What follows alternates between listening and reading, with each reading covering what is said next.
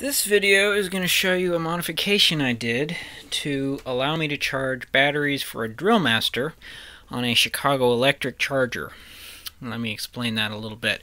These two impact drivers that you see are the low end and high end of what Harbor Freight sells for most of their power tools or cordless stuff. They have a basic version and a pro version. The batteries on these are both 18 volt NiCad batteries, but the chargers they come up with are very different. The charger for Chicago Electric looks like that. It's a quick charger. It charges the battery in about an hour. The charger for the other one looks like that. This is a 4-hour charger. It's kind of a cap that you put on the battery. So I didn't want to wait 4 hours to charge that kind of battery because up until today I didn't even have one of these. I want to use the cheaper drill. I use them for work where it's not a big deal to lose a $20 tool, but a $50 tool is more of a problem. So how am I going to do this? I need to be able to charge batteries quickly on the fly.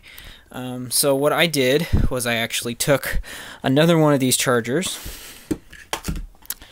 and I built this, kind of combining the two. So you can see this one is charging right now, and what I've got here is the cap, that way that it fits the other battery, and it just runs through a wire into this charger. So the difference in these two batteries is this one will not physically fit on that charger. You have to have this cap. The other difference is this is a 2-pole. If you look at that, that is just 2 pins. There's no spot for a third one. And then this has 3 connectors.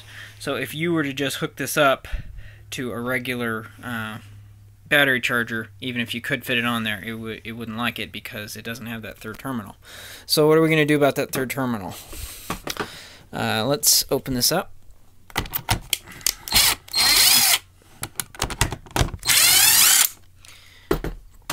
Alright. Just going to open this up real quick and show you what's inside. I've done a previous video on this where I had made the incorrect modification. I thought it would work, but it didn't. So this is all you need to do. You basically need to jumper the middle pin, which is a thermal switch that comes from the battery pack. You need to jumper that to ground. So I've got it run to a switch. You could just bridge across it straight across with a wire, but I wanted to do this because I thought this way, if I ever want to use the regular batteries and I want it to use the temperature sensing, then I can switch that switch off. So I put a switch through the side. Fold this back up. I've got a switch through the side here. When that is on, then the two are jumpered. When it's off, then it's not. So I'll show you the difference that makes. With the switch off, it goes back to basically being an unmodified battery charger. So let me put the screw back in here.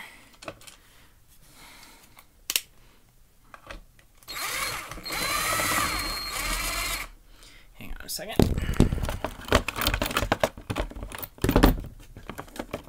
Gotta have both hands for this part.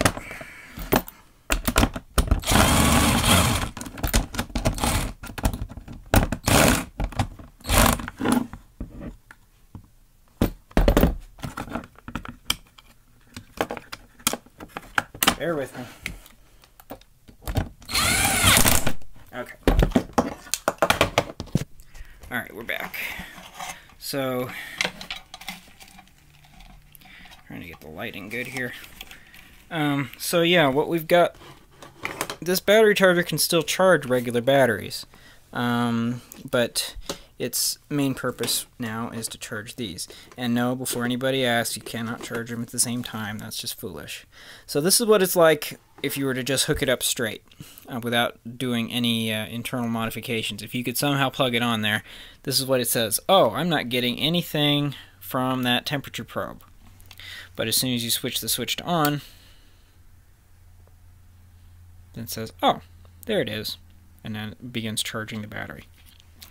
So that, you'll notice, is the same thing as the other one is doing. It's got the green light solid on, and it's flashing the red light.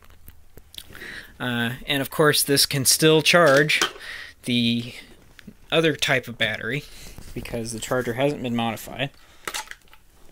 All you have to do is plug it on there, and it starts charging.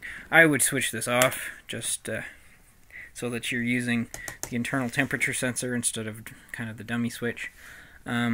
Yes, you can hook them both up at the same time, but like I said, I don't recommend that because I don't really know what's going to happen. It's basically you've put both battery packs in series, and you're charging both at the same time, which it's not going to know which one's finished first. The one that gets done first is probably going to get overcharged. So this is what it's intended for.